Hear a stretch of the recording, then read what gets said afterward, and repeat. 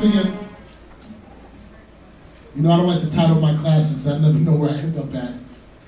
I think I'm going to splice two things again because a lot of stuff is on my head right now. But let's begin with repentance. All right. What is repentance? I have a question for who's the youngest man here at Time and Truth. You've been here as long as you are. What's your name again? Shavar. Okay, Shavar. What is repentance? Doing God's laws, turning around, change your life from sin, kingdom, doing right. Okay, good.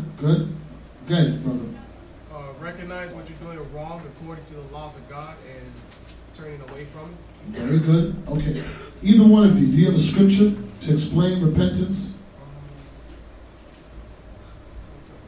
No? No. This is a question you will be asked in the streets, you brothers out there teaching. So, okay, any brother outside of an officer, can somebody give me a scripture on repentance? Tazwan? 1 Kings 8, verse 47. Wow. Yeah, that's not what I would use. Yeah,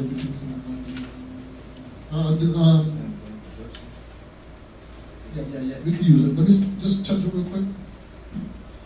1 Kings 8. I'm thinking about something else. Let me just look at something real quick because there's a word in there.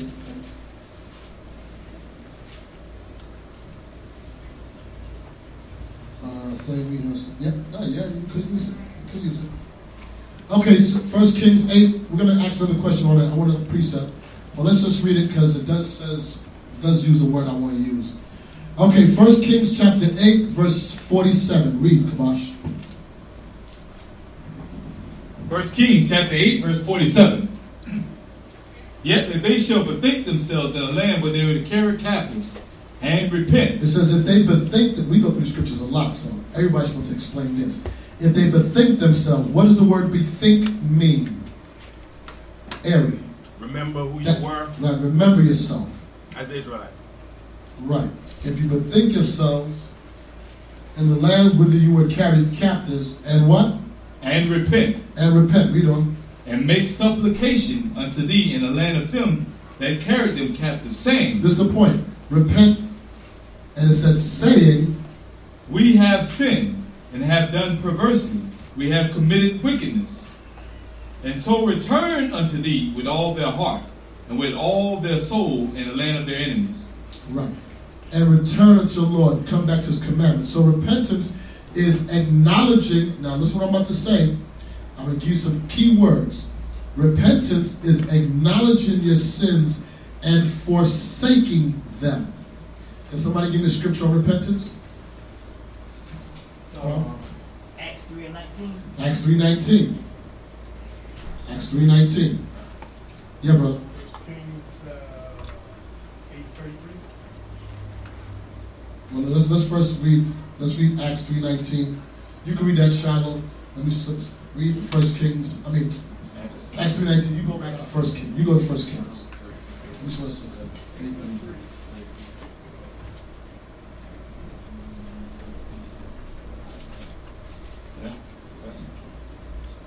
Same thing as 47. It says, when the people of Israel be smitten down before the enemy, because they have sinned against thee, they shall return unto thee, confess thy name, pray and make supplication. Yeah, you can use it. It wouldn't be one out, Rory. Yes, it does say it, but I wouldn't use that one. I want one that's a quick cut. Okay, let's go to the book of Acts, chapter 3, verse 19. And it's important that we go over these things, one, for ourselves to know what repentance is, but two, these are questions that you're going to be asked in the street. These are topics you're going to have to be able to explain. Acts 3:19, read. Acts chapter 3, verse 19. Repent ye therefore and be converted. What does it say? Repent ye therefore and be converted, that your sins may be blotted out, when the time of refreshing shall come from the presence of the Lord. So somebody here, give me 1,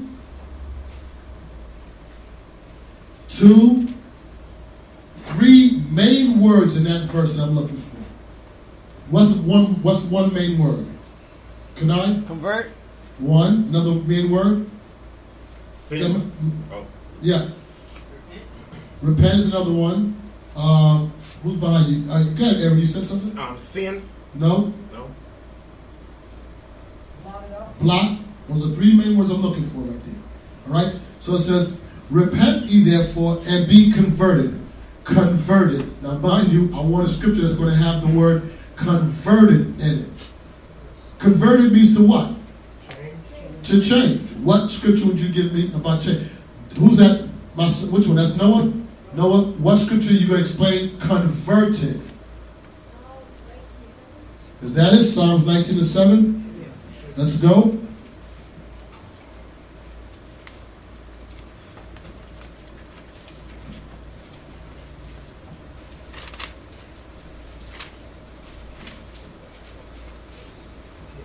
Psalms 19, verse 7. Psalms chapter 19, verse 7.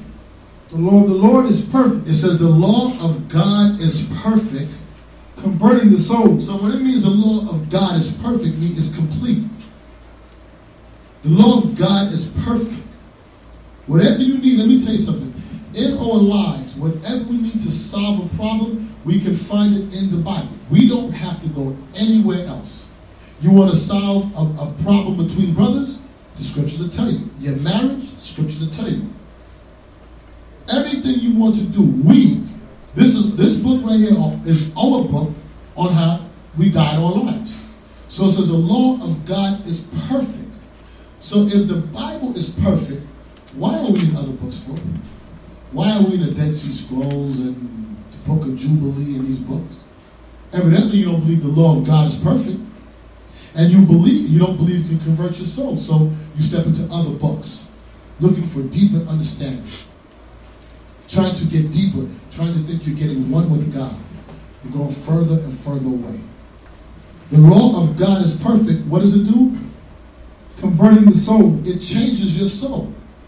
It changes the way you think. That's what we need. That's true repentance. People think repentance is say, Lord, I sinned against you. And you go back and do the same thing again. Convert the way you think. Converting the soul. Read on. The testimony of the Lord is sure, making the wise simple.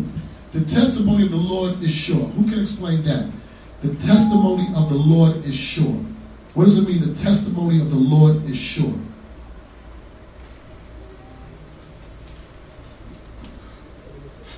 Somebody else? Somebody? Testimony of the Lord is sure. Go ahead, Yuzia. Doesn't mean like it's always right. There's no So, yeah.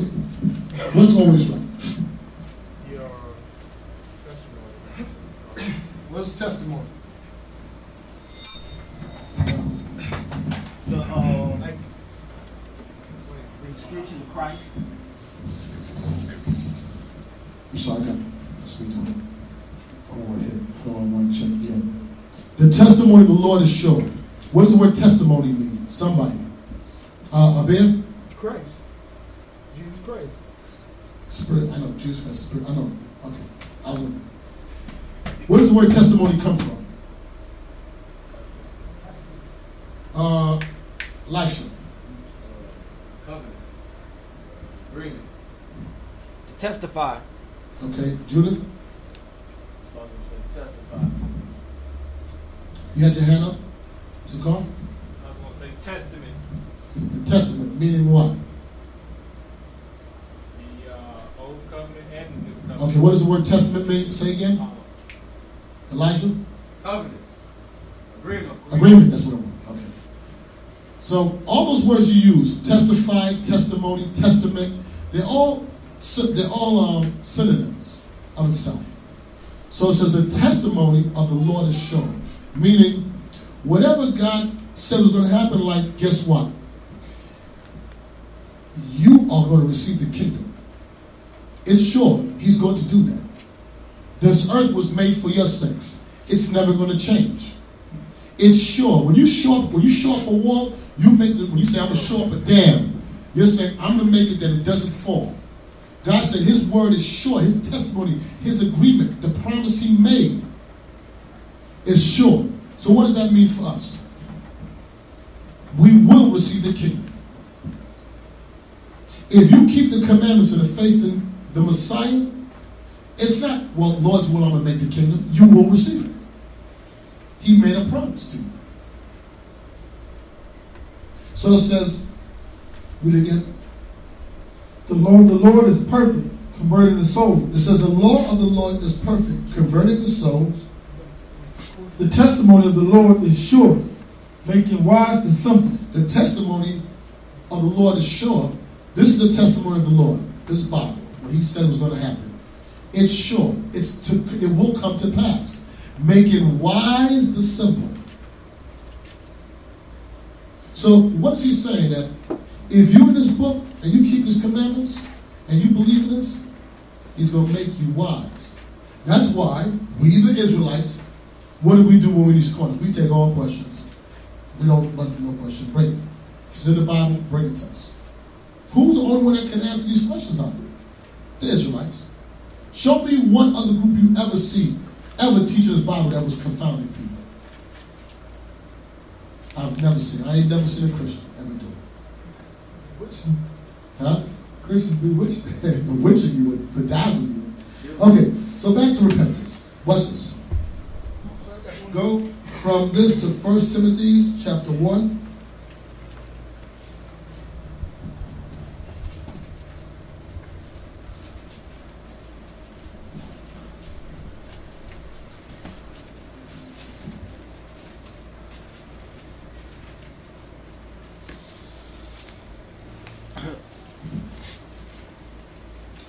First Timothy 1, verse 9. 1 Timothy chapter 1, verse 9.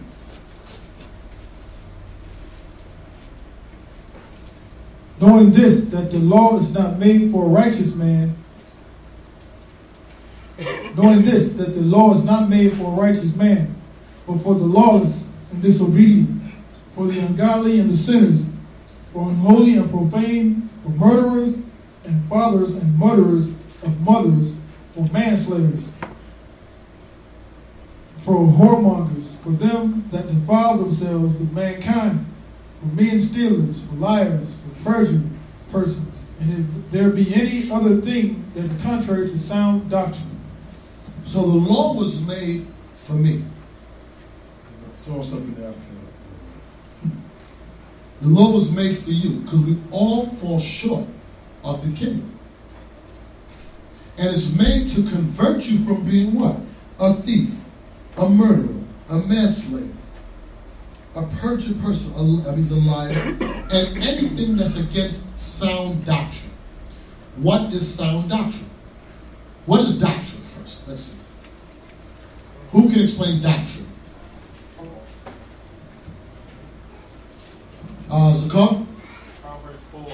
Thank you. Hold this. We're going to come right back here. Proverbs 4. Doctrine.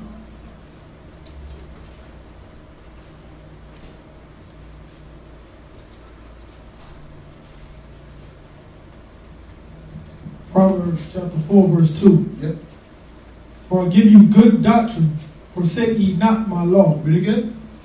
For I give you good doctrine, forsake ye not my law. God said, I give you good doctrine. The law of the Lord is pure, converting the souls. He said, I give you good doctrine. I give you the keys to eternal life. Don't forsake my laws. Keep my commandments and live. Watch this. Go back to Sirach 19.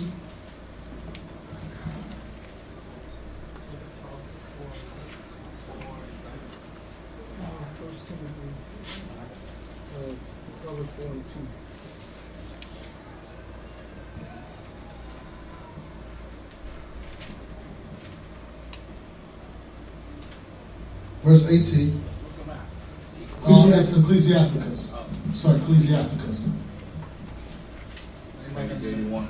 Everybody got the same Sirach. Page 81. Page 81. Red book, page 81. 81. Page 81. Look right in the middle of the book. It's help me. Okay, yeah. See at the bottom? Oh, yeah. No, don't it ain't too bad. You just gotta learn. That's all. Chapter 19. Chapter 19, verse 18. Ecclesiastes chapter 19, verse 18. Let's read. The fear of the Lord is the first step to be accepted of him. So if you truly repented, the fear of the Lord is the first step to be accepted of him. You have to fear his judgment. A person who don't fear his judgment has never fully repented. We're supposed to be afraid of sin. We don't. And wisdom obtaineth his love. And wisdom, gaining wisdom, you will obtain the love of the Most High. And with his love comes what? Mercy. Showing mercy unto thousands of them that love me and keep my commandments. That's why it boggles my mind when I talk to people, and especially with Israelites that know that Israel and its commandments they don't want to keep. It bothers me. What Bible are you reading from? Christians, all right. Israelites, are you serious? I saw an Israelite teach that homosexuality is a sin, but lesbianism is not wrong. If I'm lying, I'm dying. If I'm lying, I'm dying. He said, that's not sodomy. I said, what planet are you from? Which Bible do you read? So, he's arguing that. I wasn't arguing. No, I didn't say. I was looking at him. And I went to this page and he's burning weed and, okay, yeah. Read on. Fear of the Lord is the first step to be accepted of him, and wisdom obtaineth his love. The knowledge of the commandments of the Lord is the doctrine of life. Remember I was looking for that word doctrine before? Don't it say, remember I tell you the Bible keep on saying the same things over and over again? It says, for the knowledge of the commandment of the Lord is the doctrine of life. Read on. And they that do things that please him shall receive the fruit of the tree of immortality. And they that do the things that please him shall receive the fruit from the tree of immortality. You will receive the fruit from the tree of immortality. And show mercy unto thousands of them that love me and keep my commandments. What is the fruit from the tree of immortality?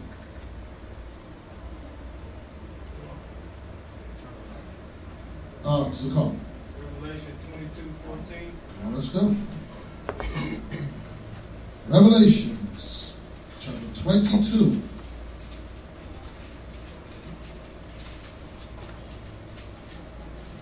Verse.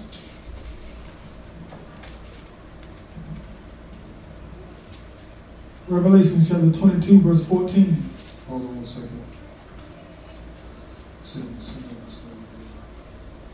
Okay, read it. Blessed are they that do his commandments, that they may have the right to the tree of life, and may enter in through the gates into the city. Right, it says, blessed are they that do his commandments, that they may have right to the tree of life, read on, and may enter in through the gates into the city. So when you have rights to the tree of life, what? Explain to me now. What's it called? When you have rights, that means you've earned your way into the gates, into the city, to be able to eat of that tree of life, which is eternal life. Right, immortality. You earn the right to enter the city and eat of the fruit of immortality. So guess what? Now go back real quick before I forget my thought. Read verse 19 again. Ecclesiastes 19:19. Ecclesiastes chapter 19, verse 19. The knowledge of the commandments of the Lord is the doctrine of life, and they that do things that please him shall receive the fruit of the tree of immortality. Shall receive the kingdom. Read on. The fear of the Lord is all wisdom, and in all wisdom is the performance of the law, and the knowledge of his omnipotency. Omnipotency. Right. It says, what's my place? And the fear of the Lord is all wisdom, and in all wisdom is the performance of the law. So in all wisdom, if you have wisdom, if you believe you are full of wisdom, then you understand that you have to perform the laws of the Most High. So I'm going to ask a question. Who doesn't understand or believe, or who's unclear that you have to keep all the commandments? What is the only commandment that you don't have to keep? Is there any? No, not now. Sacrificial law. The sacrificial law is done away with now. We no longer sacrifice. Why don't we sacrifice anymore? Because Jesus died on the cross for us. Right, because Christ was our Savior. His blood was shed for the remission of our sins, so we no longer sacrifice. And when I say just sacrifice, I'm talking anything that falls under sacrificial law, like tithing. Tithing was given to the priest that sacrificed in the temple in Jerusalem. So those laws are done away with. That's the only thing we can read. So when I say sacrificial law, it's just not sacrifice, meaning the animal. It's all the precepts or all the laws, or the statutes, ordinances that fell under that law to the priest. So now, Judah, I'm asking you a question, being that said that, because some brothers may not be clear. So, I'm telling you, or you're telling me that it wasn't that a law to bring 10% to the priest? Right. And the reason why we don't do it, what scripture would you use? The reason why we don't Bring 10%? It's going to go off a train of what we're reading right now. Let me see if I can get my thing. Okay, watch this before you answer. What book, when I say we no longer have to perform the sacrificial law, what book would you begin with? Hebrew. Thank you. There we go. I mean, this stuff like this is like very easy. Yeah. So being that you said Hebrews, I know you understand. Right. Hebrews is going to explain. There's a book, there's a scripture in Hebrews, there's a lot of scriptures in Hebrew that's going to explain that you no longer have to follow sacrificial law. Okay, where you going to, Judah? Somebody want to read? Hebrews 7. Hebrews 7. Verse 12. Like he was holding something. Oh. If you got something to say, Shiloh or Kazak, feel free. Hebrews 7, verse 12.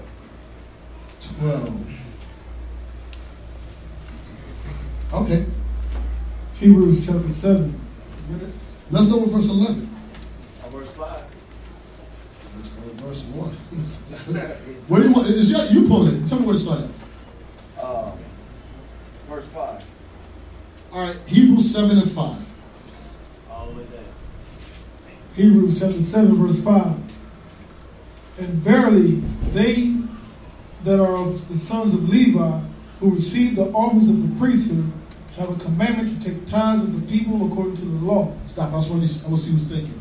Who's the sons of Levi that was commanded to take an offering to take a tithes of the sons of Levi? Who? The sons of Aaron, right? That's what I want to see if you understand it. Of Levi, you had to go to the sons of Aaron to bring a tithe to. Read on. To take the tithes of the people according to the law, that is of their brethren, though they come out of the loins of Abraham. Though they come out of the loins of Abraham. Read on. But he whose descent is not counted from them received tithes of Abraham, and bless him that had the promise. Somebody explain that to me, please. How do you look for repentance to this? But go ahead. I'll be all over the place. Okay, I'm going to get to this and end it. Okay, now explain that verse to me. It says, but he whose descent is not counted from them received tithes of Abraham and blessed him that had the promise. What is that talking about, Abim? That's talking about, he is talking about Christ, because he didn't come from the tribe of Levi. But he whose descent is not counted from them received tithes of Abraham. Oh, Melchizedek. Thank you. Genesis 19. Which I understand why you're thinking Christ, but I want you to explain it. My Melchizedek. Melchizedek, when he came back from the war against not Sodom, it wasn't against the kings of the east, against the king Babylon, Shinar and them, and Sodom told him you can keep. Yeah, go to Genesis. You know what I'm talking about? Yes.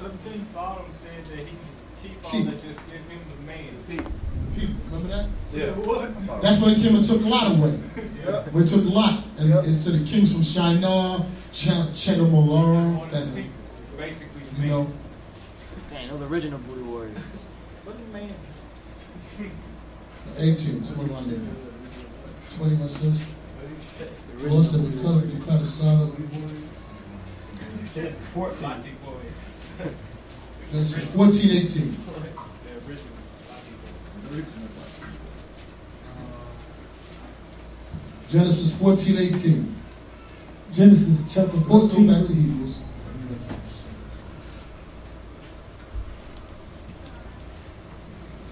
So go back to verse 6. Hebrews chapter 7, verse 6.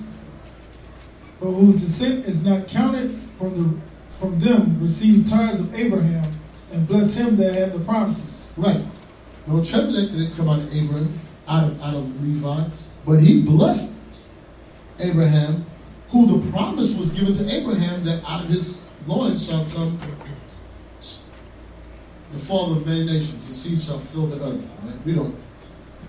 And without all contradiction, the less is blessed of the better. The less is blessed of the better. Who's the less? One word. Who's the less? Abraham. Who's the less? Abraham. Israel. Huh? Israel. No. The less is blessed of the better. The less is blessed. Who blessed who? Abraham, he blessed Melchizedek. No. No, Melchizedek blessed Abraham. Right. So who's the less Abraham. and who's the better? Melchizedek. Why do you think, and this is going far from repentance, why do you think that he was writing this in the book of Hebrews? To show those Hebrews that, guess what? Melchizedek is greater than Abraham. So while you are holding on to thinking that living according to your way, I'm showing you that Abraham, father Abraham, who's the patriarch, was paying tithes to Melchizedek. Now, we all know who Melchizedek is, right? No? No. We'll tell you in another class. Let's read on. Who's... Okay, next question. I'm going to see who can answer the question. Who's the king? Christ! Who's the king? Christ! All right, let's move on. Verse 7. Verse 7. And without all contradiction, the less is blessed of the better. And here men that die receive tithes, but there he receiveth them of whom it is witness that he liveth. Somebody explain that verse to me. And here men that die receive tithes. Who's that? Levi. The priests, right? These men died, and they received tithes. We went to the temple, and we gave to him. He said, one day that man dropped dead. It says, but there he receiveth them of whom it is witness that he liveth. So when you die, who's going to receive you? God. Christ. Who? Christ. Most High. Say it again. Somebody. Okay, you answer me. You answer me. The Most High. Okay, let's read this again. And without all contradiction, the less is blessed of the better. Who's the less? Abraham. Who's the better? Melchizedek. Right. Melchizedek is who? Christ. Christ. Christ. Okay, read on. Verse 8. And here men that die receive tithes. Now, men that die receive tithes, meaning the priests. They receive tithes of the people, the Levites, and eventually they die. Read on. But there he receiveth them. But then he received them. Who's the he? Christ. Thank you. Of whom it is witness that he liveth. Because it was witness that he lived, because he came back from the dead, and people saw him. It was witness that that man died and came back. Read on. And as I may so say, Levi also, who received the tithes, paid tithes in Abraham. It says, and I may say so. And it says, and as I may so say, Levi also, who received tithes, paid tithes in Abraham. How did Levi pay tithes in Abraham? Let's see if you think. Christ. No. Christ. No. Raziel. How did Levi pay tithes? No, they paid tithes to Abraham. And it said paid tithes. It said paid tithes in Abraham. Where was Levi in the time of Abraham? Where was In he? his loins. I mean, where did he even born in? Where was he at? In his loins still. What do you mean his loins? Where? Like in his. When he, Where was he at? in his loins. Where? I mean, You guys serious? His balls. Could somebody tell me where he was at? It just said, man. in his It was in his balls.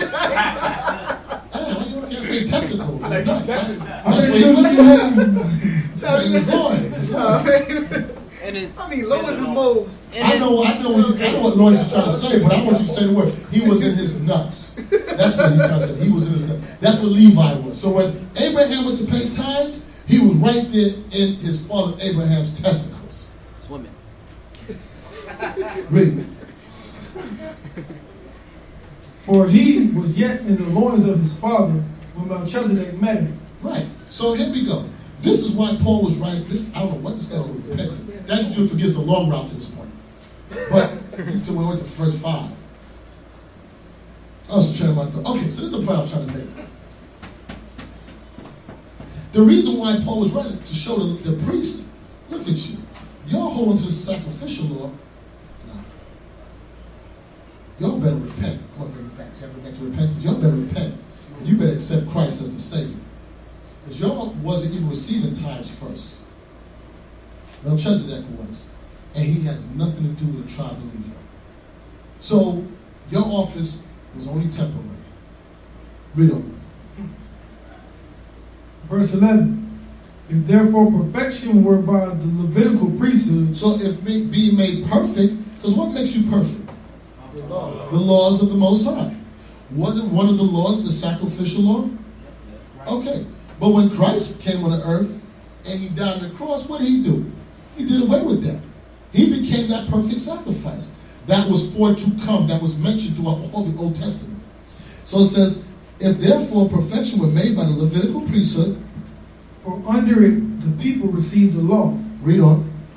What further need was there that another priest should rise after the order of Melchizedek? So then why would there be need that another priest arise out of the order of Melchizedek? Meaning, what does it mean, arise out of the order of Melchizedek? Can I? Melchizedek wasn't a Levite, but he was a high priest. Okay, Zakar. Melchizedek was a king and priest. Right, he was a king and priest. He said, there's somebody going to rise and be just like Melchizedek. Right. We don't. And not be called after the order of Aaron. And will not be called after the order of Aaron. Read on. For the priesthood being changed, there is made of necessity a change also of the law. So this is the point that Judah wanted to get to. That for the priesthood being changed, there was made a necessity, a change also of the law. That means it was necessary that the law change. What law? That means you can eat pork now? That's what I said, Christianity, you gotta be stupid. You ain't from Christianity. Come on. What had to be changed? The sacrificial law. There was no longer a need for it. And how do we know that? Because our Lord, when you read on down, it says, our Lord and Savior sprang out of Judah, where it didn't concern anything had to do with the priesthood. So when they were saying that, some Levites would say, what you mean? It came out of Aaron. And he said, no. What about Melchizedek? And they knew the story of Melchizedek. And that was the cut. All right, so why did we come here in the first place? Show that law was done away with, which law was Right. sacrifice. Thank you. You asked a question about whether we have to tithe anymore. Thanks, Judah. Yeah, right. So let's go back to repentance. Okay, go ahead. Hey, so with all we just read, do we still have to sacrifice? Nope. So what do we? Yeah. Oh, okay. Yeah. What scripture? Romans 12:1. Romans 12:1. I seem to hear the message inside. And Sirach 35. You'll go to Sirach 35, verse 1, then you'll go to Romans 12. You got to learn the pad and calendar. Right, you'll go to Sirach 35, verse 1, then you'll go to Romans 12:2. I ain't gonna pull that Sirach because I know that's a little connived scripture. I like that new one. I like that one in 1 Corinthians 5:15. I ain't use that one. I like that one. So 1 Corinthians. Read that real quick. I like that one. I don't really use that one. I like that. Thank you, man. And you may have to take over. Let's just read them. Let's read them because, let's read the scriptures. Let's go to Romans 12 and 2. Because we got new brothers here, so let's just go through them. Let's go through real quick. Nobody, no more precepts. We're going to go through 3 real quick and come right back. Romans 12 and 2. Is it 12 and 1? 12 and 1. 12 and 1. Read. Romans chapter 12, verse 1. I beseech you, therefore, brethren, by the mercies of God, that ye present your bodies a living sacrifice, holy, acceptable unto God, which is your reasonable service. You present your body as a living sacrifice, meaning what? You repent, you get converted, and you put away the things you want. Like, listen, back in the world, today be a day you out there barbecuing, you're going to play ball, get a little bag of weed, you're going to do it. You say, Lord, I'm no longer going to do those things anymore. I'm going to turn my life over to you, and now I'm going to come and serve you and do what you want. That's the reason we all here today. Because we read the scripture and know that the Lord commands us to do this.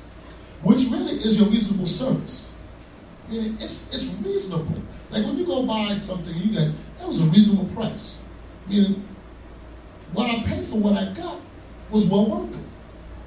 But what we have to offer the Lord in comparison to what He's offering back, eternal life, the deal, you coming off with a steal. Remember, the old God that we serve, the true and the only power, He don't require no weird stuff from us. Like, we walk around taking a sword and beating ourselves on the back once a year. Bombing ourselves.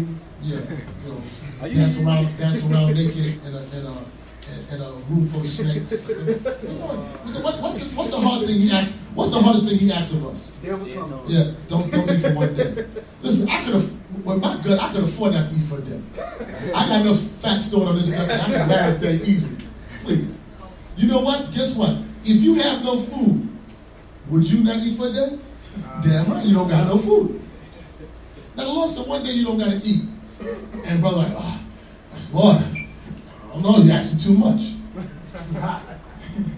You see how, I'll tell you something. And I'll tell you, know why? Because in the past I've spoken to brothers that when we have voluntary fast, that brother like, oh man, that's damn, that's a lot to ask for. It ain't really hard not to do. Don't eat for a day. I remember a brother years ago. This could have been it was over 10 years ago, when it was the Day of Atonement. There was a brother in it. Yeah, it was a brother. It wasn't his wife. The brother. Oh no, it wasn't the brother. It was the brother wanted to do it. It was his wife. She was like, well, can we at least drink water? No, you can't take. But what if I pass out? We already going to wives. How about you just try it? And she made it through the fast. And afterwards, she said she wasn't even thirsty. The Lord this is reasonable, very little. For all the blessings He give us, we don't start trying to figure, Lord, what do you mean, I can't smoke weed no more? No. Oh gosh. Okay. Tell me this. Tell me wrong. Let me tell you something. Man's mind, my mind is wicked as hell. These commandments are righteous. And this is what we follow, as it is written. Said don't do, don't do. He said do, just do. As simple as it. We could close with the class. Class is finished. Thou shalt not, don't do that. This is what I tell you to do that. Simple as that. You know when things get screwy? When we begin to put our own mind into it. Well, I think this is what I believe. Those keywords, when you hear this is what I think, hold up. Let me tell you what I feel. Feel, think, believe. Every time I hear it, you see me go like this. You always see me get an edge. Oh, I thought we read the Bible in this room. Why are we talking about your feeling? I really don't care what nobody feels. It means nothing to me. Show me a scripture, I'll listen. I don't care what you think. And you're not supposed to care what I think. It's not a think tank. Like his the great debaters. Bible says do it, don't do it. I mean, do it. So it says, what we just read, Romans 1, give me 1 Corinthians 5:15. 2 Corinthians, yeah, Kabash. You want to say something? No. Yeah. You got the Ecclesiastes. We're going to get there. Yeah, 35:1, that's right.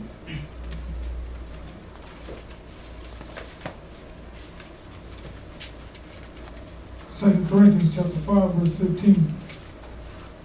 And that he died for all that they which live should not henceforth live unto themselves. So he died that what? That they which live should not henceforth live unto themselves. Christ died so that we, from henceforth on, we no longer live for ourselves. We don't live for what we want. We don't. But unto him which died for them and rose again. Right, but we live all life for him. Well, that is reasonable. I mean, the man actually did die for you. He was beaten. He was humiliated. And he really didn't have to take it. He said, well, I can call legions and I can end this right now. But you know what? I'm going to take the low. I am the king, but I'm going to let them humiliate me, beat, scourge me for you. And then we turn around today and say, there's too much rules and regulations. What you mean? It's Saturday. How come you think God's going to kill me because I ate pork? Come on, don't be serious. You guys are a little too much. You think God's going to be upset with me because I fell in love with Tom? I mean, that's my soulmate. Yeah, he's going to kill you. You and your soulmate. First John. Make you choking at that pork chop. Our mind to man's mind is wicked. We will convince ourselves whatever. I'm just not doing it. I've heard sisters say before, I was just obey a man in all things. Yeah, I know. What do you mean in all things? You mean in every? Yes, in everything. Well, I mean, I got to work that out my own soul salvation. It doesn't settle my spirit. Yeah, it doesn't because you're the devil. That's why it don't settle your spirit. Fall back and shut up. All things. We always make provisions for our flesh. Give me that real quick. Romans, something was it, 13? I'm going to show you how the devil works.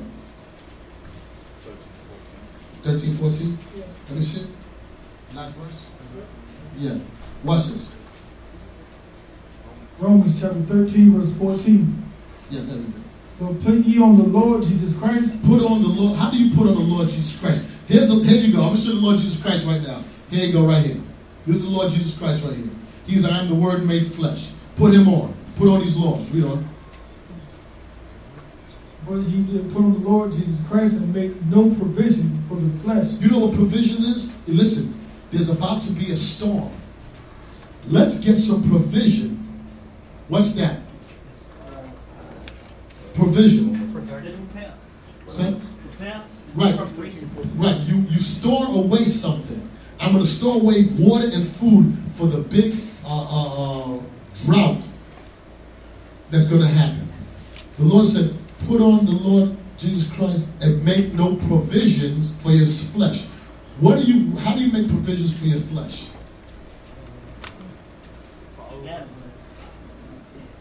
It's called excuses. Right. You put a little storehouses of stuff in your spirit where, I'm going to keep the commandments, but just, I'm going to give you an example. I'm repentant. This is me. Got my bed now. Don't eat pork no more. I ain't no Dollar Trump. I ain't no homo. I ain't going to the clubs. I ain't listening to that wicked rap music. But I still keep that photo album of all my old girlfriends back. And I ain't nothing, but I just keep it. Every so often I go back and look in the pictures. You know what you're doing? You keep a little hot pocket of sin inside of you. So every so often you can go back and say, damn, remember her? Yo, remember when we used to do this picture when he was over here drinking?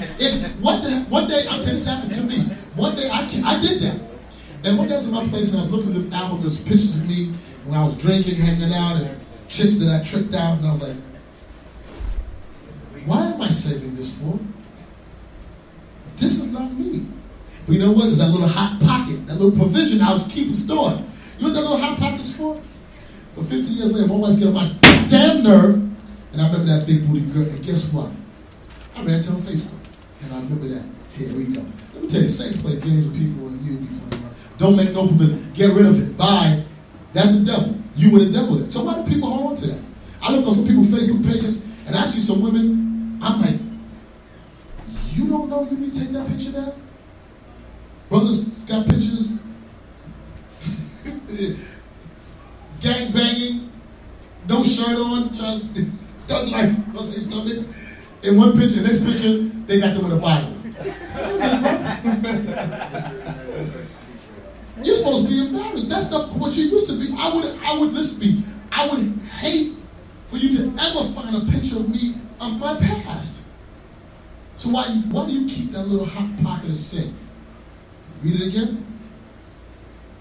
But put ye on the Lord Jesus Christ, and make not provision for the flesh. Excuses for your flesh. To fulfill the lust thereof. Because what are you going to do? You're going to fulfill the lust thereof.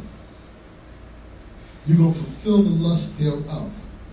When you keep that little bit, and everybody know in their own line, when you start making excuses of why you got to do something, why I got to do this, it's because, my wife, she keep on arguing. I didn't talk to somebody. I enjoy talking to this other girl because we don't argue. We have good conversation. But there ain't nothing. Yeah, Negro, please. Spare me. The only one stupid is you that believe that foolishness. All right, so what's this? Sirach, Ecclesiasticus 35. Tell me that ain't never happened to some of you. And you start making excuses. Why you ain't gonna do what God said to do? You're a new creature in Christ, but you still got 1 foot firmly planted in the world. You talking about you the truth. You love the truth. You love the Most High. And in your daggone iPod is nothing but ASAP Rocky. What's that? Chief Keef. 2 Chainz. Daggone. What's that? Lil Boosie. Free Boosie. Free Boosie. You got a Free Boosie t-shirt on. With fringes on it. Hey, cause what that guy talking about, that rapper I was talking about the other day? I was listening to, and I said, that dude could rhyme. That little ghetto Negro from the Eclipse. Yeah, I forget his name. Pusha T. And I said, one day I was in my house, this is recent. I was like, yeah, I listened to some hip hop beats. And somehow, Weston came on, Pusha T. And I told you, I listened, I was like, damn, that dude, Pusha T, he can spit. And I called myself, like, hey, dude is big. Yo, what are you talking about, I having a conversation with myself. I said, what are you talking about? Are you serious? What are you talking about? This dude is the devil on earth. That's a little hot pocket right there. Just trying to find his way to angle self-fit. What enjoyment do you get out of that? If you have any enjoyment in that stuff, it's because something's wrong with you. So if you turn your iPod and all you got is daggone 10 gigs of wicked rap music, and then you got 1 class that you never listened to. Okay, you tell me what it is. To hell with rap music. Drop dead. Read. Sirach, chapter 35, verse 1. Read. He that keepeth the law bringeth offerings enough. It says, he that keepeth the commandments bringeth offerings enough. So the Lord don't really care about us setting up. Hold that real quick. Give me Amos 5. He that keepeth the commandments bringeth offering enough. Was that Amos 5? Verse 21. Amos chapter 5, verse 21. I hate and I despise your feast days. The Lord said what? I hate and I despise your feast days. The Lord hate and despised all feast days. Why? Because we would come to the feast days and we was wicked as hell, not changing. Walking in there with big garments on, fringes, big beard. Somebody, yes. Most High never Christ bless. And then you got all manner of sin inside of you. The Lord said, please, read on. And I will not smell in your solemn assemblies. You know the smell was when you set up offerings back then? He said, I would not even smell in your solemn assemblies, because that all is under wickedness. That's why he said, he that keepeth the commandments bringeth offering enough. The Lord don't want us, the Lord never really want us sacrificing animals for our sins. He just gave it to us because we make mistakes. But we must have had that day, we must have had the Levites working 20 friends. They must have had a rough job. 3 shifts. You know? I'm about to listen, shout out, listen. I'm going to pick up this turtle dove real quick because I'm about to go steal from this dude. So listen, real quick. Here's 2 shekels. Go pick up that turtle dove. Meet you back in the temple. And so I can say, I'm about to rob this nigga right here. I was like, you wicked nigga. And you can imagine what we was doing because we are expert at sinning, boy. Read on. Do you want me to read on to 22? Yeah, read on. Verse 22. Though ye offer me burnt offerings and your meat offerings, I will not accept them. Neither will I regard the peace offering of your fat breast. As a scapegoat, that's what it means.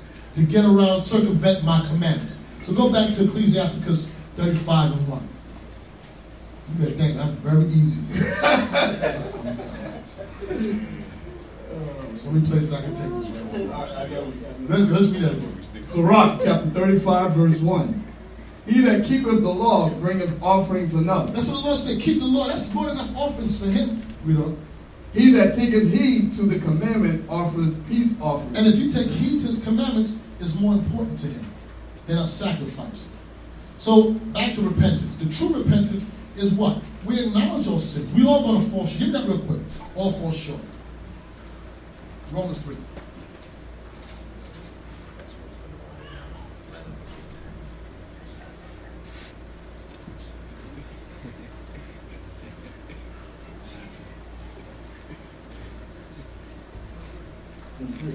Romans chapter 3 verse 23. Oh, let me get there with you. I'm having a problem. 3 verse 23.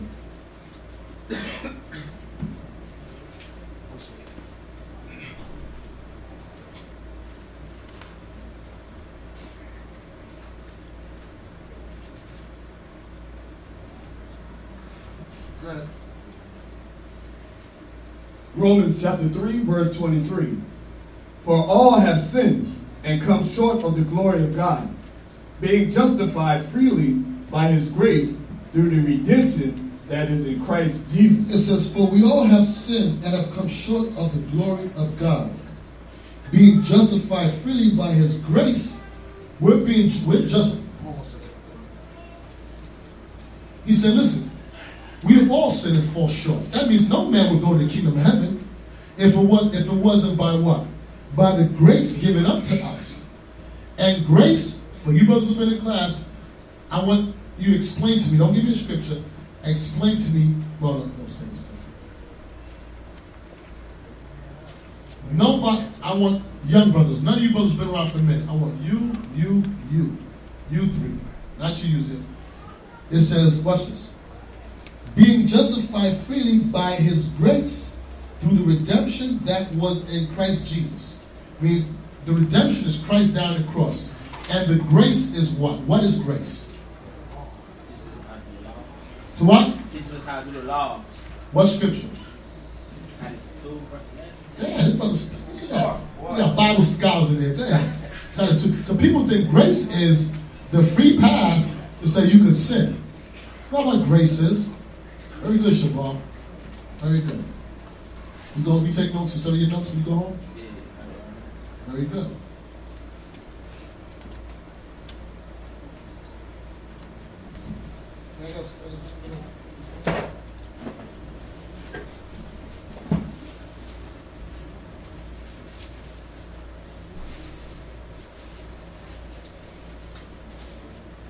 I use this as a place.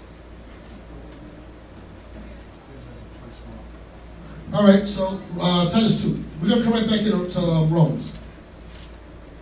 Titus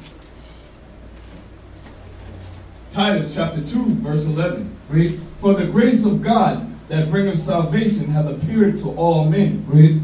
Teaching us that denying ungodliness. So what teaches us to deny ungodliness? Grace. Grace teaches to keep the commandments. Read. I don't know how people, for life, I don't know how people follow Christianity.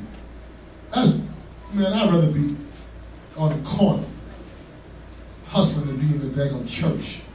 Churches make you real stupid.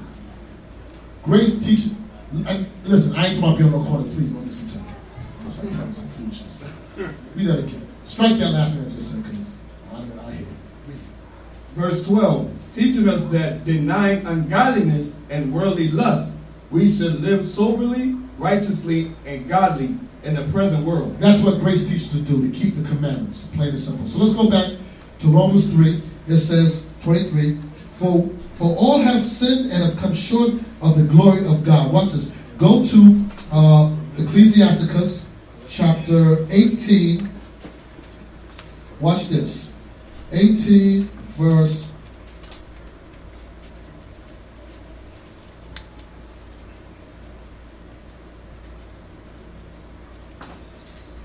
12. Sirach chapter 18 verse 12. Sirach chapter 18 verse 12. He saw and perceived their end to be evil. Therefore he multitude his compassion. He multiplied. He multiplied his compassion. He saw and perceived their end to be evil. Therefore he multiplied. The Lord knows how we are. He knows we're going to fall short of him. That's why he sent his son to die, to give us a chance of repentance. Because if it was by us keeping the commandments, guess what? None of us make it. That's why when I hear brothers talking about, you the 2/3. You ain't, are you serious? There's nothing before it's time. You don't know who's going to repent. You don't know if you're going to make it. Because he said he knew that our end was going to be evil. So he multiplied. Listen to me. The multiplying compassion was allowing his son to come and die for us. And after his son died for us, he continued to wink at our ignorance, even for many of us in this truth that has sinned in this truth. Why? Because he knows the spirit of us will never do these commandments right. So I have to get an appeasement for my anger. And how I'm going to get my appeasement? I'm going to send my son to die for them. So, at the end of the day, I think it's reasonable is keep the Sabbath day, don't eat pork, shrimp, crab, don't be a whoremonger, don't be an idolater, don't be a homosexual, don't be a thief, don't be anything the Bible says don't be. Simple as that. Pick one and don't do it. God said, wear fringes, wear fringes. Well, I've heard brothers say before, why do you wear fringes when I go to camp? That's not what the scriptures say. Just wear fringes. There ain't no argument and no big deal. God said, sisters, when you pray, cover your heads. Well, cover your heads. Just cover your head. Women, obey your husband. Just shut up and obey him. Men, be men to get a job. To get a job, damn it. Don't these men mind argue? Yeah, man. It was this brother who said, right after Passover, we put up, we had put up our Passover pictures on Facebook, and there's one guy from some other camp. He took one of our pictures with our fringes on it, and put up there, I don't need to look down at my fringes to know that I'm keeping the commandments. But what does Numbers 15 and 38 actually say? Look upon your fringes to know. And he brought up there, I don't need to look down at no fringes on my garment to know that I'm keeping the commandments, to let me know that I'm keeping the commandments. How does that sound? That's the most foolish, ridiculous thing I've ever heard in my life. He's actually breaking the law. I don't have to look. That's the reason why you got to put it on, because for some reason you don't understand it. He said put it on so you can look upon it. He's talking about he don't have to wear fringes. I don't need to wear fringes to know that I'm keeping the commandments. And you can tell he didn't read that whole chapter. That's what I was told. If you read that whole chapter, why did the Most High make those fringes put upon the border of Israel? Anybody know? Zion? Stand up. Why did the Most High told the children of Israel to put the fringes in the blue ribbon on the borders of their clothes?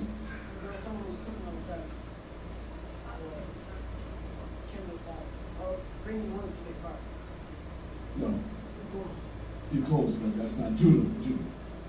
Because he didn't want us to have any excuses if we did break the commandments. Exactly, because that man that was caught working on the Sabbath, bringing in those sticks, he made an excuse. So Moses and them came together and said they have a problem because this man said he didn't know. So the Most High said, no, make him an example, put him to death anyway. So now I'm gonna make, because Israel is wise to do evil. So Most High said, okay, well, since y'all want to make excuses, now y'all don't have no excuse. Y'all make fringes and put the ribbon and look upon it so you can remember. Still put it Right. Yeah, again, it's a call. I got a precept for the multiplied of mercies that you was talking about. Yeah. It's in 2nd Ezra chapter 7, 66 through 68. So the example that Kazak used was a good one. That the purpose of it was for us to remember these fringes. We're supposed to look at these fringes and realize there's a lot of commandments that we're supposed to be doing. And we can't pick and choose to say, oh, well, maybe so, I'm not sure. No. When you come to this truth, you have an obligation to the Most High. Study to show thyself approved, rightly divine the word of truth. It's an obligation God gives you. Listen to me, there's no excuse we can give God in that day saying, oh, I didn't know. Why didn't you know? Because you didn't study. If the Most High tell you, let you open your eyes and true Israel, do you know what he just did to you? He just put his Holy Spirit upon you. Now you got it, and you're like, oh, I didn't know I was supposed to do that. No, nigga, you're dumb as hell. How do you know you're Israel, and then, a Constitution, you don't open and read it? The white man read his Constitution, and he know backward. Which is the only one that really mattered in this whole earth, we don't read. I didn't know that was wrong to do. Search the scriptures, for them you think you have eternal life. How the hell you don't search the scriptures? Well, I didn't know it was wrong to not pick up sticks on the Sabbath. Okay, you didn't know that. Okay, kill him anyway. Now the rest of you know don't do it, right? Yeah. It sucks to be you. You should have been I didn't know I would. Okay, you didn't know? Okay. Dad, and the rest of what you all got to say? Where do I get fringes at? Started 62. Let's call it again. 2nd Ezra chapter 7, started verse 62 down to 68. 2nd Ezra chapter 7. 62. I'm going to read it. I answered then and said, I know, Lord, that the Most High is called merciful, and that he hath mercy upon them which are not yet come into the world, and upon those that turn to his law, and that he is patient and long-suffering, those that have sinned as his creatures, and that he is bountiful, for he hath ready to give where it needeth, and that he is the great mercy, for he multiplieth more and more mercy to them that are present and that are past, and also to them that are to come. For he shall not multiply his mercies, the world would not continue with them that inherit them. And he pardoneth. For if he did not sow of his goodness, that they which have committed iniquity might be eased of them, and 10,000 part of men should not remain living. That is hard. That's hard. If y'all can't understand what mercy is, after reading that, and know one thing, each and every one of us have sinned sin worthy of death. But through his abundance of mercy, he gives us grace and repentance. So know what you're going to do with it. Stop making excuses. Here we go. Let's go from that to Luke 13. Watch this.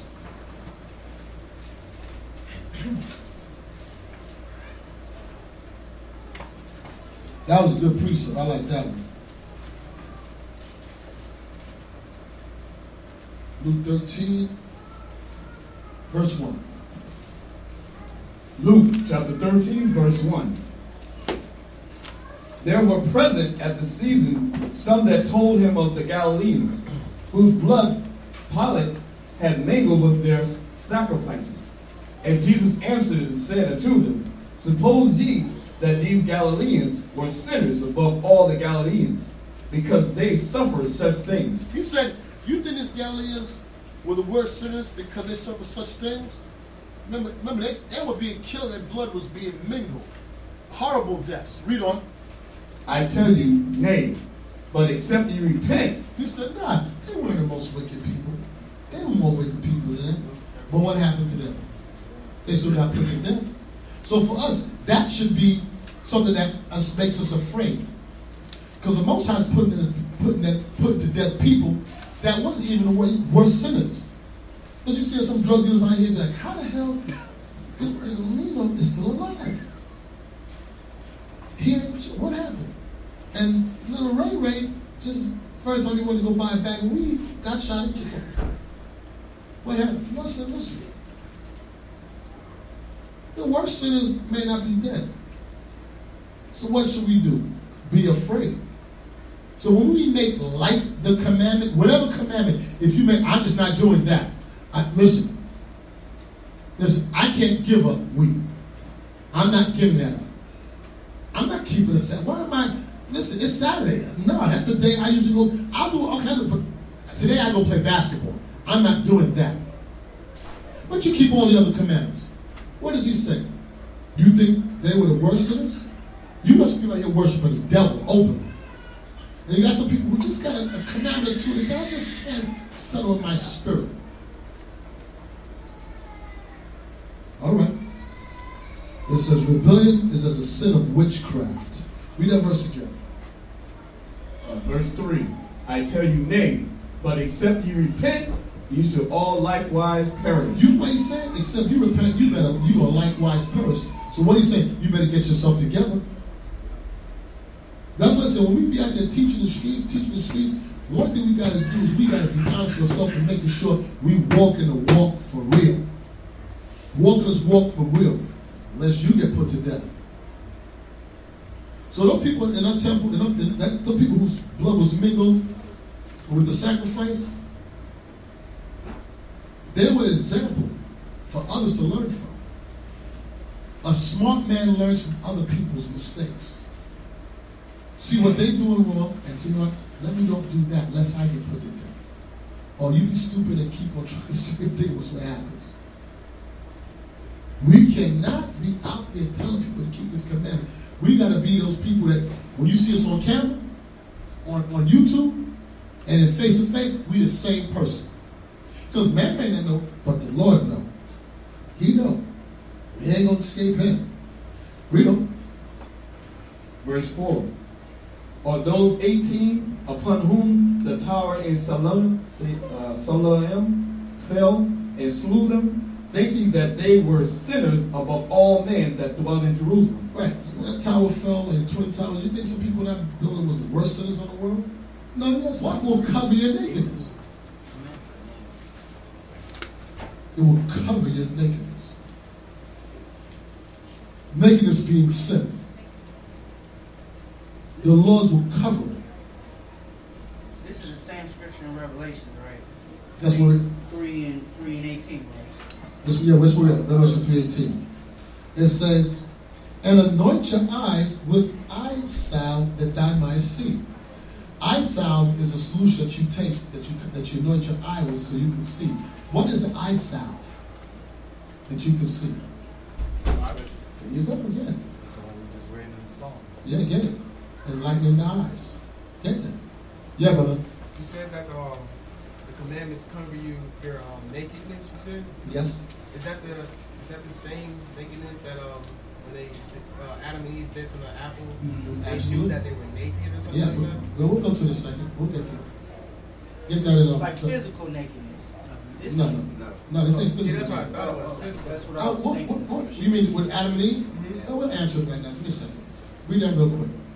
Then don't go to Adam and Eve. Psalms chapter 19, verse 7. Verse 8. The statutes of the Lord are right, rejoicing the heart. The commandment of the Lord is pure, enlightening the eyes. It enlightens the eyes. Now you can see things. Let me ask brothers in truth. Don't now you see differently? Don't you ever sit around people and you watch people talk and you just analyze the conversation like, these dudes are stupid as hell. Look at us. It's like don't you like you see things in slow motion as it unfolding, like scriptures floating through your head, just looking like enlighten the eye. You can see sin a mile away, not going in that direction. Cool, I'm going this way.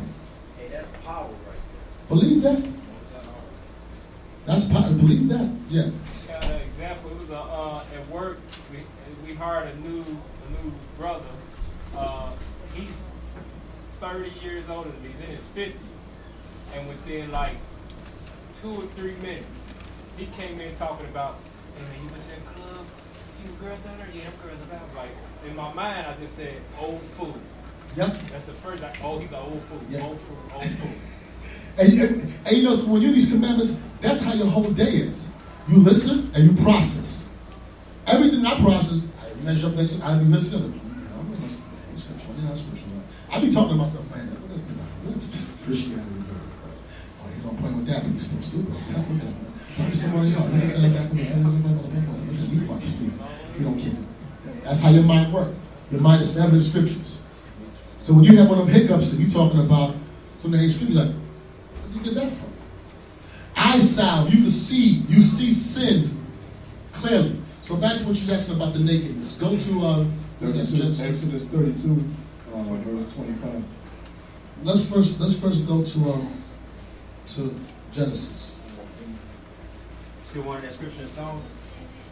Which one? Smite me with kindness, smite me. Oh yeah, remind me. Psalm 51. 141.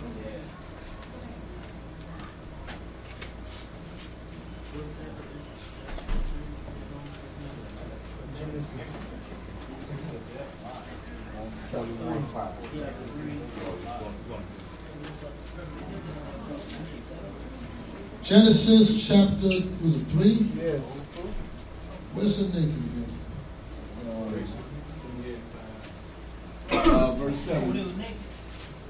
Chapter 3, verse 7. Yeah.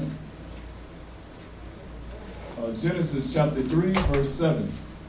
And the eyes of them both were open, and they knew that they were naked.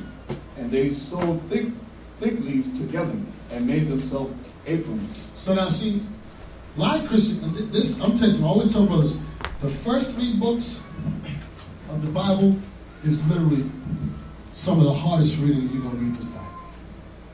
And I ain't talking about what you think it's talking about. It's all allegories of something else.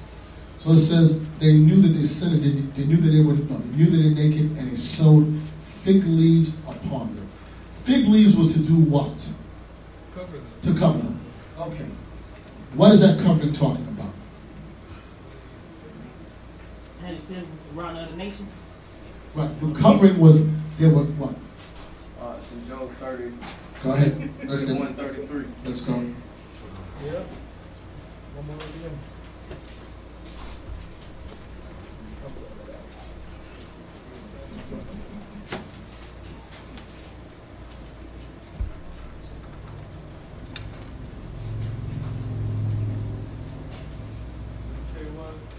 Job 31:33.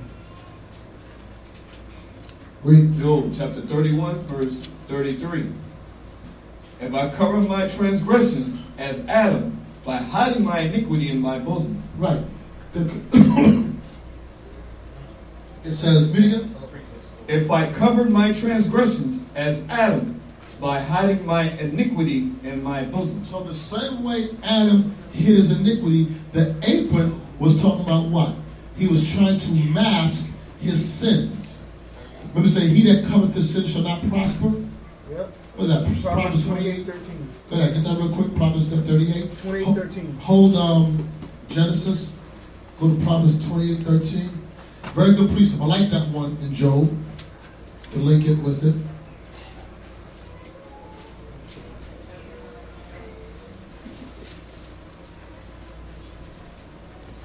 Proverbs 28:13. Proverbs chapter 28, verse 13. Let's read. He that covereth his sins. He that what? He that covereth his sins shall not prosper. The Bible says, he that covereth his sins shall not prosper. Read on.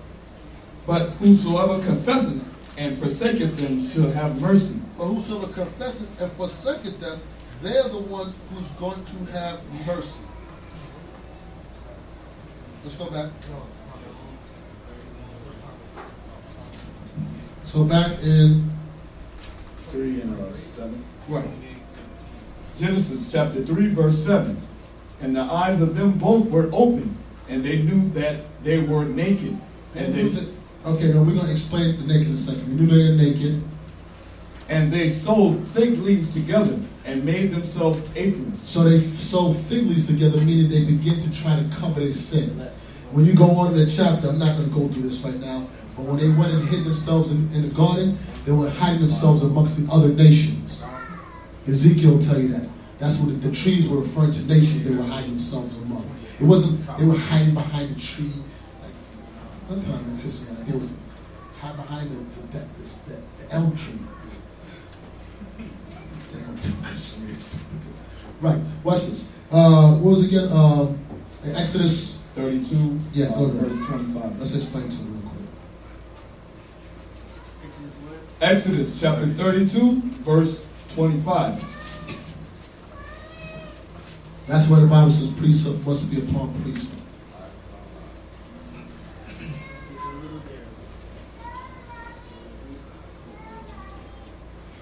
And when Moses saw that the people were naked, for Aaron had made them naked unto their shame among their enemies. So what was the naked talking about?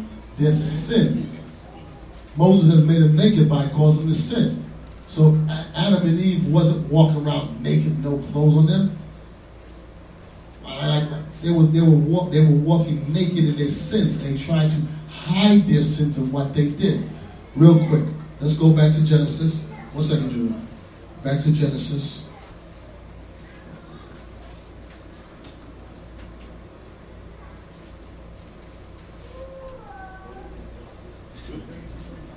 Read verse 7 again. No.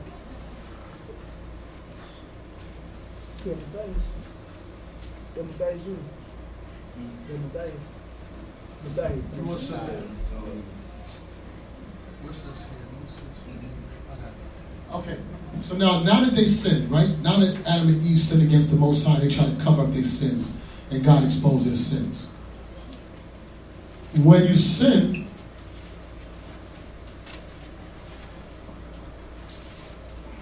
how do I ask what I say?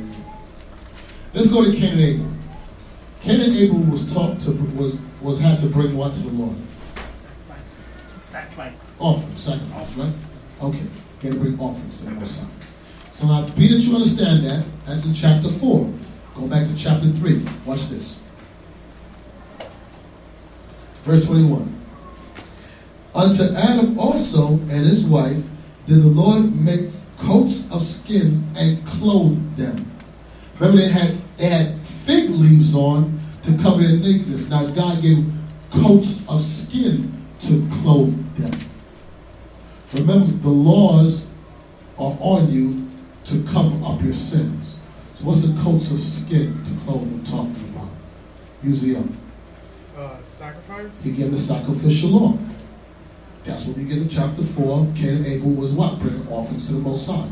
So those coats of skin came from the animals, and it was to cover their sins. He had to give a sacrificial law. On another tidbit, had nothing to do with this, but I'm going to tell you because I'm going over this week. Read on down to verse 24.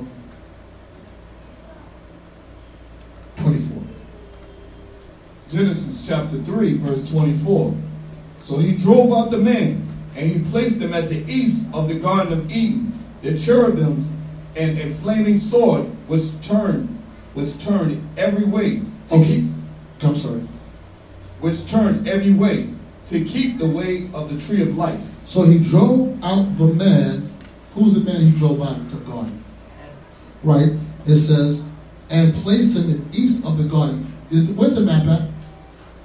Does I get the map real quick?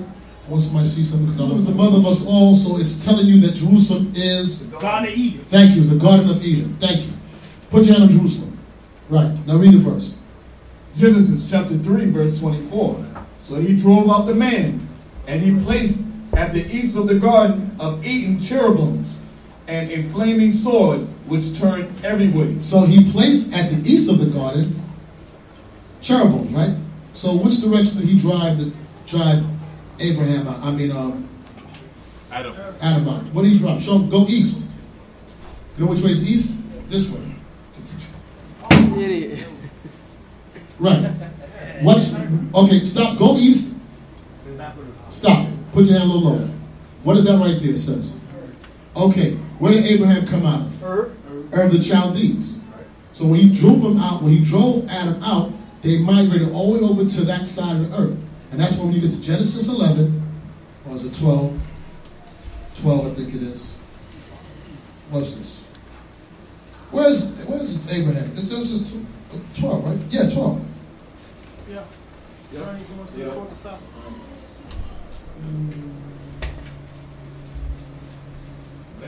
11:31, that's it? Yeah, read. Genesis chapter 11, verse 31. So many people don't understand why Abraham ended up all the way over by Babylon. How did Abraham end up there? When it's written that Adam, can't wear my mouth. Adam was driven out of the garden towards the east, and that's when he put up what? The cherubims. So he couldn't get back in. So read that now. Genesis chapter 11, verse 31. Now what does this have to do with repentance? But anyway. And Terah took Abram his son, and Lot the son of Haran his son's son, and Sarai his daughter-in-law, and his son Abraham's wife, and they went forth with them from Ur of the Chaldees to go into the land of Canaan. So, 1 second.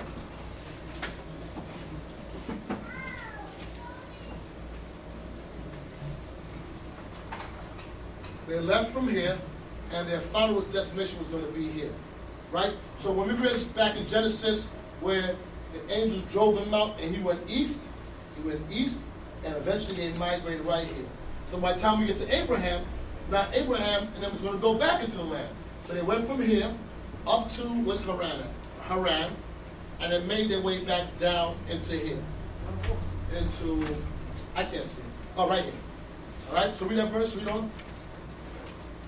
Verse 31. I'll read it. And Terah took Abram his son, and Lot the son of Haran his son's son, and Sarai his daughter-in-law, his son Abraham's wife, and they went forth with them from Ur of the Chaldees to go into the land of Canaan. And they came into Haran and dwelt there. So now, Terah had sons. He had a son Nahor, Haran, and Abram. Right. Haran died.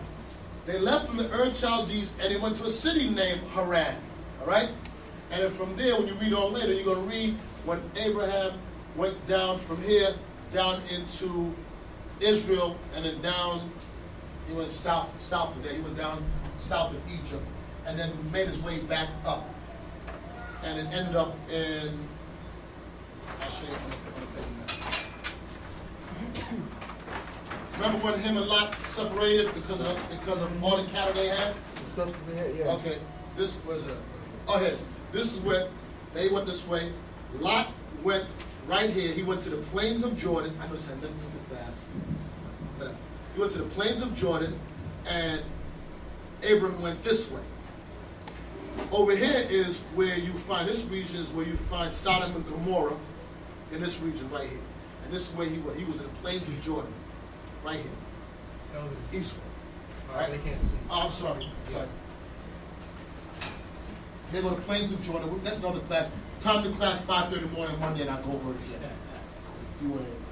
Plains of Jordan. This is where Lot, when they separated, Abram told him, you go whichever way. You go to the east, I go to the west. You go from the west, I go to the east. Lot decided to go towards the east. So he came here, this is where he dwelt at, and Lot and Abraham went this way. And then this is where ancient Sodom and Gomorrah was, someplace right around here. All right? All right. So now you understand how, when you read back in Genesis, when they said they were driven out the garden and they went eastward, how when you read on later, Abraham got in the earth. Because some people wonder, what was he doing over there if Israel was the motherland? Everybody following? Yeah. Okay, cool. All right, so why don't we come here? Just when they Oh yeah, why don't we go there before that? He had a question about it. Yeah. Who had a question? I'm sorry. Color of Christ? Oh, not the color of Christ. I'll get to that in a second. what were we going here for? Somebody help me. Somebody who took notes? Who took notes? I did. Okay, before the nakedness. You're talking about sacrifice. Before that. Repentance. Naked. That's what we get attention for. Y'all gotta help bring me back. Okay, I need some. I got scripture to bring us back. Revelation 3. Revelation 3. Thanks so much. See? I had that too. I was going to go to it. Yeah, it was. Thank you. Let's go. Revelation 3. Oh, that's right. Revelation. I don't remember now. Thank you, Gamaliel. Somebody pays. So what? I didn't know that. But no, you said that you had the one you wanted. Oh, That's right, heart. Okay, let's do Revelation 3 first. Revelation chapter 3, verse 18. I counsel thee to buy of me gold tried in the fire, that thou mayest be rich, and white raiment, that thou mayest be clothed, and that the shame of thy nakedness do not appear, and anoint thy eyes with eye salve, that thou mayest see. Right. The eye salve is this Bible that you can see clearly. We don't. Verse 19. As many as I love, I rebuke and chasten. Be zealous, therefore, and repent. He says, as many as I love, I rebuke. So if you get corrected by the Most High, the correction coming out the Most High is trying to tell you He loves you. Or else He just leaves you alone if you don't get corrected and you die in your sins. That's why now, that's the point I wanted. Say it again, Psalm 141. Read that. Psalms chapter 141, verse 5. Let the righteous smite me, it shall be a kindness. It says, let the righteous smite me, and it shall be a kindness. When you get smitten or hit, does it feel good? No. But he's saying it's what? It's kind. Because you know what? That smack ain't gonna hurt, ain't gonna kill you. It's gonna hurt you, but it ain't gonna kill you. That's kindness. Would you prefer me to smack you with these scriptures, or God to smack you with judgment? Anytime, I'll take it. It's gonna hurt. It's gonna be embarrassing, but it's better to take man smacking than the Lord smacking. You know what? The last time the Lord smacked us, we came over here and been for the last 4+ years. And that smacking was still a kind smack from him. That was an utterly destroyed smacking. His smack caused us 400 years of slavery. Smack me and it shall be kindness. Yeah, brother. Can you say that scripture one more time? Psalms chapter 141, verse 5. Right.